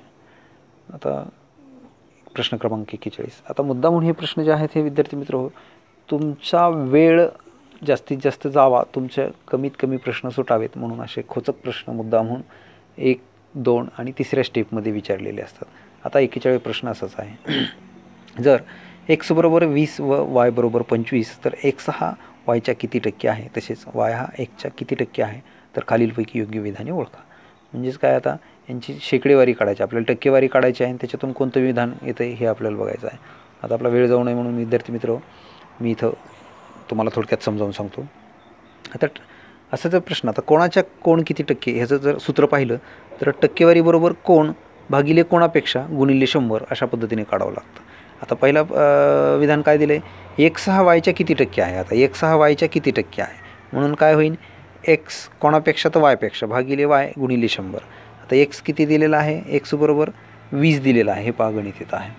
x बरोबर 20 दिले आणि y बरोबर 25 दिले आहे. x बरोबर 20 भागिले 25 गुणिले 100. ठीक आहे. आता 20 गुणिले 100 भागिले 25 म्हणजेच काय येते, 2000 भागिले 25. त्याचा भागाकार केला तर 80 हे उत्तर येत आहे. याचं 80% म्हणजेच x हा yच्या 80% आहे. ठीक आहे. ह्या प्रश्नाचं उत्तर इथं मिळालं. आता याच्यामध्ये दुसरा एक विधान असं दिलेलं आहे, y हा xच्या किती टक्के आहे. म्हणजेच काय, y छेदस्थानी x गुणिले 100 म्हणजे 25 भागिले 20 गुणिले 100 म्हणजेच 25 गुणिले 100 भागिले 20 बरोबर 2500 भागिले 20. म्हणजे याचा गुणाकार जरी केला तरी अशा पद्धतीने आपल्याला करता येतं. तर 250 भागिले 2 म्हणजेच काय झालं, याचं हे 0 0 कटलं आणि 25 गुणिले 5 कसं केलं आहे. हां, ठीक आहे. 25 गुणिले 100 हां 2500 भागिले 20 असं आहे. तर ह्याचा भागाकार जर केला तर 25 गुणिले 5 म्हणजे काय केले, 20 1 20 इथं 5 20 2 40 नाही चुकतं येते. ठीक आहे. अशा पद्धतीचं 25 गुणिले 100 छेदस्थानी 20 हे सरांनी गणित केलेलं आहे. 25 गुणिले 5 बरोबर 125 25 5 100 अशा पद्धतीचं आहे. इथं दिलेलं आहे बघा, हे 20 5 100 इथं दिलं डायरेक्ट भागाकार आणि 25 गुणिले 5 125 असं आहे. म्हणजेच काय की x हा yच्या 80% आहे आणि y हा xच्या 125% आहे. आता x हा yच्या 80% आहे हे विधान बरोबर आहे आणि y हा xच्या 125% आहे. म्हणजे ह्याच्यात 1 आणि 3 हे विधान बरोबर आहे. 1 आणि 3 विधान बरोबर म्हणजे ह्याचं क विधान हे बरोबर आहे. ठीक आहे. ठीक आहे. त्यानंतर मुद्दा म्हणून वेळ काही प्रश्न असतात. आता एक पान भरून प्रश्न आहे, किमान याचे 2-3 मिनटं जावात ह्यासाठी दिलेला असतो. आता प्रश्न सोडवण्यासाठी खालील तक्त्याचा उपयोग करा. शाळा आणि निकालाची टक्केवारी. 5 शाळा दिलेल्या आहेत आणि त्याची टक्केवारी दिलेली आहे. आता जिजामाता शाळा, 2 इंदिरानगर शाळा, 3 शिवाजी विद्यालय, 4 गजानन विद्यालय आणि चंपत विद्यालय या निकालाची टक्केवारी इकडे दिलेली आहे. आता सरळ आपण गणित बघू. जर जिजामाता शाळेत 225 विद्यार्थी आहेत व इंदिरानगर शाळेत 138 विद्यार्थी परीक्षार्थी आहेत असे गृहीत धरले तर खालीलपैकी कोणते विधान सत्य आहे. म्हणजे इथं विद्यार्थ्यांनी इथे एक लक्षात घ्यावे, आपल्याला फक्त जिजामाता आणि इंदिरानगर शाळेचाच प्रश्न विचारलेला आहे. म्हणजे शिवाजी विद्यालय, गजानन विद्यालय, चंपत विद्यालय विनाकारण माहिती दिलेली आहे, काही संबंध नाही. ठीक आहे. त्याची टक्केवारी शेकडेवारी आपल्याला काढायची आहे. तेही मी इथं आपला वेळ जाऊ नये म्हणून काढून ठेवलेली आहे. आता जिजामाता शाळा, जिजामाता शाळेचा निकाल किती आहे मित्र हो, 65%. हे इथं 65% घेतलेलं आहे. ठीक आहे. आता ह्याचा आपण निकाल बघू, आपला ते प्रश्न बघू की इंदिरानगर शाळेत 138 जिजामाता शाळेत 225 विद्यार्थी आहेत. तर जिजामाता शाळेत 225 विद्यार्थी आहेत म्हणजेच काय की 100ला जर 65 विद्यार्थी आहेत तर 225ला किती. ठीक आहे. 25 गुणिले 225 भागिले 100 जर की केलं तर 14,625 भागिले 100, तर 14,625 भागिले 100चं जर केलं तर 146.25. आता विद्यार्थी मित्र एक गोष्ट लक्षात येतं घ्या, जर विद्यार्थी संख्या काढायची असेल तर पॉईंटच्या पुढं जर काही ठराविक संख्या येत असेल तर तिथं आपल्याला पाऊण किंवा अर्धा अशा पद्धतीचा विद्यार्थी ग्राह्य धरता येत नाही, तर तो संपूर्ण विद्यार्थी ग्राह्य धरावा लागतो. म्हणजेच काय 147 विद्यार्थी यामध्ये विधानात येतं. त्यानंतर इंदिरानगर शाळामध्ये काय की 72 विद्यार्थी, ठीक आहे, आपलं 62% निकाल आहे. तर त्या शाळेत किती आहेत की जर 100ला 72 तर 138 विद्यार्थ्यात किती विद्यार्थी पास झाले हे आपल्याला काढायचं आहे. तर 72 गुणिले 138 भागिले 100, तर 99.36 भागिले 100 बरोबर 99.36, म्हणजेच काय 100 विद्यार्थी आहेत. म्हणजेच काय की आता याच्यामध्ये 100 विद्यार्थी येतात आणि 147 विद्यार्थी येतात, म्हणजे जिजामाता शाळेत 147 विद्यार्थी येतात, हे विधान बरोबर आहे. आणि इंदिरानगर शाळेत 100 विद्यार्थी येतात, म्हणजे 4, 1 ते 4 हे विधान इथं बरोबर आहे. म्हणजेच बी हे विधान सत्य आहे. म्हणजेच काय की हे जर तुमचा शेकडेवारी वगैरे जर व्यवस्थित सराव जर केला तर तुम्हाला या प्रश्नाचे उत्तर अचूकपणे लवकर सोडता येतात. त्यानंतर सन 2018-19च्या अर्थसंकल्पानुसार 3 ते 5 लाख उत्पन्नावर 5% आयकर घेण्यात येईल. जर एका व्यक्तीने उत्पन्न 2,50,000 रुपये असून त्याच्या उत्पन्नात 50% वाढ झाली तर त्याला किती टक्के रुपये आयकर भरावा लागेल. तर विद्यार्थी मित्र हे सुद्धा शेकडेवारीचं आहे, हे सुद्धा आपण करून ठेवलेलं आहे. आता एकूण उत्पन्न किती आहे 2,50,000. आता 50% वाढ झाली म्हणजेच काय 2.5 लाखामध्ये 50% म्हणजे किती, जर 100% झाली असती तर 5 लाख उत्पन्न झालं असतं, पण किती 50% झाल्यामुळे काय झालं 1,25,000 वाढले, म्हणजे एकूण किती 3,75,000 रुपये त्यांचं वार्षिक उत्पन्न झालं. आता काय म्हणतात की 3 ते 5 लाखावर 5% आयकर भरायचा आहे. आता म्हणजेच काय 3 लाखापेक्षा अधिक रकमेवर, म्हणजेच काय की आता 3 लाखापेक्षा अधिक किती आहे 75,000, म्हणजे 75,000 रुपयांना आपल्याला 5% आयकर आपल्याला भरायचा आहे. ठीक आहे, तर असं आपल्याला सूत्र मांडता येईल की 100ला 5% तर 75,000ला किती, म्हणून 5 गुणिले 75,000 भागिले 100 जर भागाकार केला तर 2 शून्य कटले, 5 गुणिले 750 बरोबर 3,750 रुपये आपल्याला कर भरावा लागेल. म्हणजेच 3,750, म्हणजे यामध्ये जे काय आहे ड हा पर्याय याचं उत्तर आहे. ठीक आहे. आता 44. आता हे वर्तुळ पाकळीमध्ये हा प्रश्न दिलेला आहे. ठीक आहे, एका वर्गातील 60 विद्यार्थ्यांपैकी, म्हणजे एका वर्गात 60 विद्यार्थी आहेत असं गृहीत धरले, तर 10 विद्यार्थी प्रथम श्रेणीत, 25 विद्यार्थी द्वितीय श्रेणीत, 20 विद्यार्थी तृतीय श्रेणीत उत्तीर्ण झाले व 5 विद्यार्थी अनुत्तीर्ण म्हणजे नापास झाले. या माहितीच्या आधारे वर्तुळ पाकळीच्या कंसाच्या मापासंदर्भात खालील कोणते विधान चूक आहे. म्हणजे आता कोणतं विधान चूक आहे म्हणजे 3 बरोबर आहेत आणि 1 चूक आहे. ठीक आहे, आता ह्याचं आपल्याला सूत्रात मांडून आपल्याला ह्याचं करावं लागेल. आता इथं मी वेळेअभावी इथं वेळ जास्त होते म्हणून मी करून ठेवलेला आहे. आता प्रथम श्रेणी, द्वितीय श्रेणी, तृतीय श्रेणी आणि अनुत्तीर्ण, आता किती 60पैकी किती 10% विद्यार्थी त्यामध्ये पास झालेले आहेत. तर मग आता वर्तुळ पाकळी कधी लक्षात ठेवा, वर्तुळ जर पूर्ण असतं तर ते 360 अंशाचं असतं, म्हणून याचं जर 10 गुणिले 360 भागिले 60 अशा पद्धतीने जर केलं तर 3600 भागिले 60 बरोबर 60 अंश. प्रथम श्रेणीचं 60 अंश येतं. अशाच पद्धतीनं द्वितीय श्रेणीचे 60पैकी 25 विद्यार्थी आहेत तर 360ला किती येतील, म्हणून 25 गुणिले 360 भागिले 60 तर 9,000 भागिले 60 बरोबर 150 अंश. आणि तृतीय श्रेणीमध्ये असंच पद्धतीने 60पैकी 20 विद्यार्थी 360ला किती, 20 गुणिले 360 भागिले 60 अशा पद्धतीने 7,200 भागिले 60 बरोबर 120 अंश. आणि अनुत्तीर्ण 60पैकी 5 झाले तर 360ला किती, म्हणून 5 गुणिले 360 भागिले 60 बरोबर 1800 भागिले 60 बरोबर 30 अंश होते. आता विद्यार्थी मित्र हे फक्त हे गणित झाल्याच्यानंतर हे विधान आपल्याला चेक करायचं.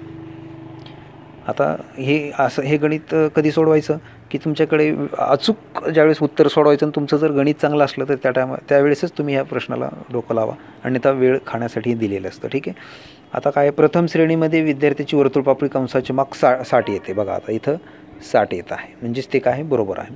द्वितीय श्रेणीतील विद्यार्थ्याच्या वर्तुळ पाकळीचे माप 150 येते, तर द्वितीय श्रेणी वर्तुळ कंसाचे माप 150 येते, हे बरोबर आहे. 3 काय, तृतीय श्रेणीतील विद्यार्थ्याच्या वर्तुळ पाकळी कंसाचे माप 130 अंश येते, इथं 130 अंश दिलेलं आहे. तर इथं काय दिलं आहे की तृतीय श्रेणीच्या माप 120 अंश येते. आता आपण गणित केलं आहे ते 120 अंश येते आणि इथं काय केलं यांनी 130 अंश दिलेलं आहे, म्हणजे हे विधान चुकीचं आहे. त्यानंतर अनुत्तीर्ण श्रेणीतील विद्यार्थ्याच्या वर्तुळपाकळीचं कंसाचे माप 30 येते, तर इथं विद्यार्थ्याचे अनुत्तीर्णचं 30 अंश येते. म्हणजेच काय की हे तिन्ही विधानं बरोबर आहेत, फक्त हे क विधान मात्र चुकीचं आहे. हे तुम्हाला ओळखायचं आहे. याच्यासाठी इतक्या स्टेप करावं लागतात. तुमचा वेळ जाणे वेळ खाण्यासाठीच हा प्रश्न दिलेला असतो, विद्यार्थ्यांनी याची नोंद घ्यावी. त्यानंतर प्रश्न क्रमांक 45, 35 ते 55पर्यंत किती विषम संख्या आहेत? मित्र, विषम संख्या काढायचं एक सूत्र असतं, ते इथं आहे, मी तुम्हाला दाखवते. विषम संख्या बरोबर फरक भागिले 2 अधिक 1, म्हणजेच किती आहे? 35 ते 55, म्हणजेच 55 वजा जर 35 भागिले 2 अधिक 1 जर केलं तर 55 वजा 35 20 येतं, भागिले 2 अधिक 1, 2चा भागाकार जर केला तर बे 10 20, म्हणजे तिथं 10 दुनी 20, म्हणजे 10 + 1 बरोबर 11 ही विषम संख्या येते. विद्यार्थी मित्र, विषम संख्येचं हे सूत्र आहे, हे लक्षात घ्यावं. सूत्र माहीत असेल तर एका मिनटाच्या आतमध्ये तुम्ही हे गणित करू शकताय. किती उत्तर येते? यांचं उत्तर 11 येते, म्हणजे त्याचं ब हे उत्तर आहे. ठीक आहे. तर विद्यार्थी मित्र, हे 45 प्रश्न झाले आणि शेवटचे 5 प्रश्न उतार्यावर आहेत. विद्यार्थी मित्र, मी हा जो उतारा दिलेला आहे तर सेट परीक्षेत 2016मध्ये जशाच तसा उतारा मी तुम्हाला दिलेला आहे, आणि या उतार्यामध्ये जे काही प्रश्न दिलेले आहेत ते मात्र ते संपूर्ण वेगळे आहेत, जे त्या उतार्यात सेट परीक्षेत विचारले गेले. उतारा तोच असून प्रश्न मात्र वेगळे आहेत. ठीक आहे. तुम्ही उतारा तो असेल तर वाचून घ्या, नसेल तर तुम्हाला मी ते सुरुवातीला दाखवलेलं आहेच, किंवा तुम्ही ते डाउनलोड करून घेऊ शकता. मी तुम्हाला काही विद्यार्थ्यांना जर नसेल तर तो झूम करून दाखवत आहे, तो तुम्ही डाउनलोड करून ही प्रश्नपत्रिका वाचू शकता, विश्लेषण करू शकता. विद्यार्थी मित्र, हे जर विश्लेषण तुम्हाला समजलं तर कोणतीही सेट परीक्षाची प्रश्नपत्रिका 50% तुम्ही इथं सोडू शकता. ठीक आहे. आता मी जास्त वेळ घेत नाही, वेळ खूप झालेला आहे.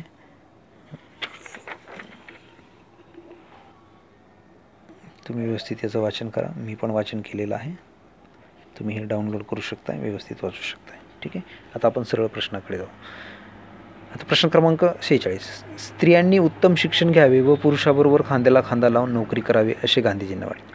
विद्यार्थी मित्र, हे जर तुम्ही उतारा जर वाचला तर यामध्ये स्त्रियांनी शिक्षण घ्यावे हे ठीक आहे, पण पुरुषाबरोबर खांद्याला खांदा लावून नोकरी करावी असं मात्र गांधीजींना वाटते, असं विधान दिलेलं आहे. म्हणजेच काय की हे जे विधान जे आहे ते याचं जे काय ह्याचा पूर्वार्ध जो आहे तो बरोबर आहे, पण उत्तरार्ध मात्र तो चुकीचा आहे.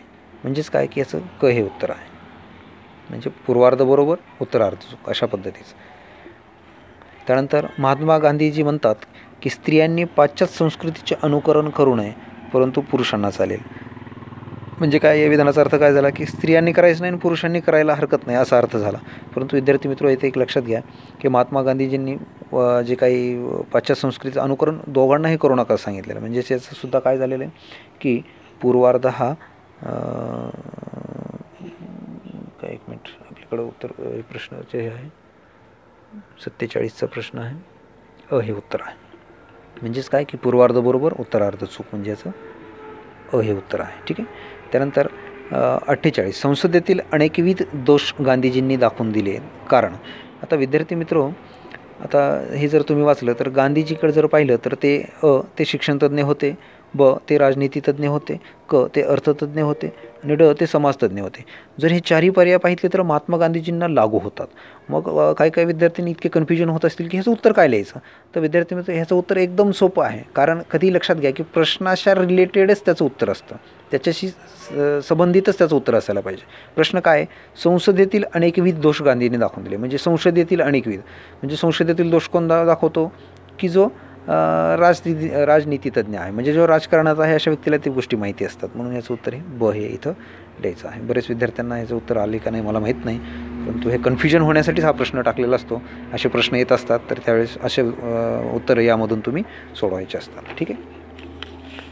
त्यानंतर 49, गांधीजी स्त्री पुरुषांना एकसारखे मानतात, म्हणून त्यांना ते समान शिक्षणाची पुष्टी करतात.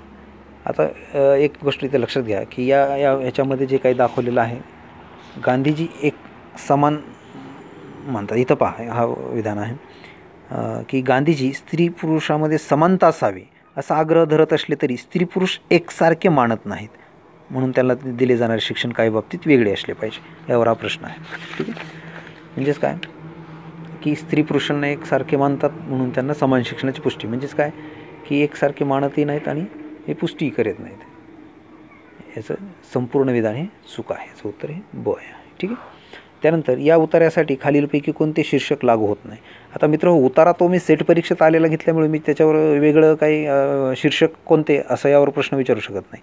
पण त्यामधून किती शीर्षक त्याला लागू होते आणि कोणता होत नाही हे मूल्यमापनाचा निश्चितपणे हा प्रश्न आपण त्याला विचारू शकतो. आता इथं पहा, अ स्त्री पुरुष विषमता, ब स्त्री पुरुष समता, क यंत्र संस्कृती आणि ड पाश्चात्य संस्कृती. आता विद्यार्थी मित्र हा जो काही उतारा दिलेला आहे हा स्त्री पुरुष समानता काय आहे हे सांगताना तुम्हाला विषमता तुम्हाला तिथं सांगावी लागते किंवा विषमता सांगून काय आहे हे सांगितल्यानंतर समता हे सांगावं लागते आणि पाश्चात्य संस्कृती संदर्भात हा उतारा आहे. परंतु हे त्यातला कोणताही जर एक शिक्षक घेतला म्हणजे पाश्चात्य संस्कृती जर घेतलं तेही लागू होत आहे, स्त्री पुरुष समानता हेही लागू होत आहे आणि स्त्री पुरुष विषमता हेही लागू होत आहे. मात्र यंत्र संस्कृती फक्त एकच विधान दिलेलं आहे की ते संपूर्ण जे काही उतारा आहे याचं ते समर्थन करू शकत नाही म्हणून हे इथं लागू होत नाही. अशा पद्धतीचं हा उतारा आहे. विद्यार्थी मित्रो, माझा जे काही SET NET exam professor Pandit Shendge या नावाचं जे काही एज्युकेशन चॅनल आहे या चॅनलमध्ये पहिलाच जो काही व्हिडिओ आहे तो उतारासंदर्भात आहे. आता उतार्याचे बरीच प्रश्न विद्यार्थ्याचे चुकतात आणि बराच कालावधी जाण्यासाठी हा उतारा दिलेला असतो. परंतु कमी वेळामध्ये अचूक उत्तरं कशी लिहायची याचं एक तुम्हाला टेक्निक मी त्या व्हिडिओच्या माध्यमातून दिलेलं आहे, ते तुम्ही पहा. परंतु यामध्येही मी तुम्हाला थोडीशी टेक्निक सांगतो. विद्यार्थी मित्रो, असा उतारा सोडत असताना कधीही प्रश्न पाहायचे, सुरुवातीला प्रश्न वाचायचे, त्याचे पर्याय पाहण्याची गरज नाही. फक्त प्रश्न जर वाचले आणि उतारा जर तुम्ही वाचन करत असाल तर त्या टायमाला कोणता प्रश्न कुठं आलेला आहे तिथे लगेच तुम्ही पेन्सिलनी किंवा पेननी त्याला असं लाईन करू शकता, अंडरलाईन करू शकता आणि त्यानंतर ते वाचन झाल्यानंतर त्याचे पर्याय पाहायचे आणि सुरुवातीला एक वेळेस उतारा वाचून घ्यायचा, अंडरलाईन करायचे, दुसरी वेळेस प्रश्न वाचायचा, पर्याय वाचायचे आणि कुठं प्रश्नाचं उत्तर नेमकं दिलेलं आहे त्या संदर्भात त्याचं उत्तर असतं हे विद्यार्थ्यांनी लक्षात घ्यावं. याची अधिक माहितीसाठी तुम्ही निश्चितपणे professor Pandit Shendge SET NET exam हे चॅनल तुम्ही पाहू शकता आणि त्यामधून तुम्हाला हे उत्तर तुम्हाला मिळू शकते. या जे काही उत्तर तालिका आहे मी परत एकदा उत्तर तालिकासुद्धा तुम्हाला दाखवतो आहे. ठीक आहे. अशा पद्धतीचं विश्लेषण आहे. विद्यार्थी मित्र, 1 तासापेक्षा अधिक आहे, तुमचा वेळ यामध्ये जाईल. परंतु निश्चितपणे तुम्ही कोणतीही सेट परीक्षा जी काही प्रश्नपत्रिका आहे याच धर्तीवर त्याची रचना केलेली असते, त्याचं विश्लेषणही असंच असतं आणि निश्चितपणे ह्या विश्लेषण ऐकल्यानंतर तुमचा आत्मविश्वास वाढेल आणि प्रश्न सोडवण्यासाठी तुम्ही जे काही टेक्निक तंत्र तुम्हाला लक्षात आली असतील आणि तुम्हाला या मध्ये होणाऱ्या 23 जूनला सेट परीक्षेसाठी हार्दिक शुभेच्छा. जर याच्यामध्ये काही अडचणी आल्या तर निश्चितपणे तुम्ही फोन करू शकता. मी माझा नंबर दिलेला आहे. धन्यवाद. हां, विशेष म्हणजे चॅनल सबस्क्राईब करा, कारण विद्यार्थी मित्र चॅनल जर सबस्क्राईब जर केलं त्याचे जर 1000 जे काही सबस्क्रायबर झाले तर माझं चॅनल हे कंटिन्यू होऊ शकतं आणि यानंतर तुमच्या नंतर येणारे जे काही बंधू भगिनी असतील त्यांना हे चॅनलचा फायदा होऊ शकतो, ते बंद होणार नाही. यासाठी सबस्क्राईब करा. धन्यवाद.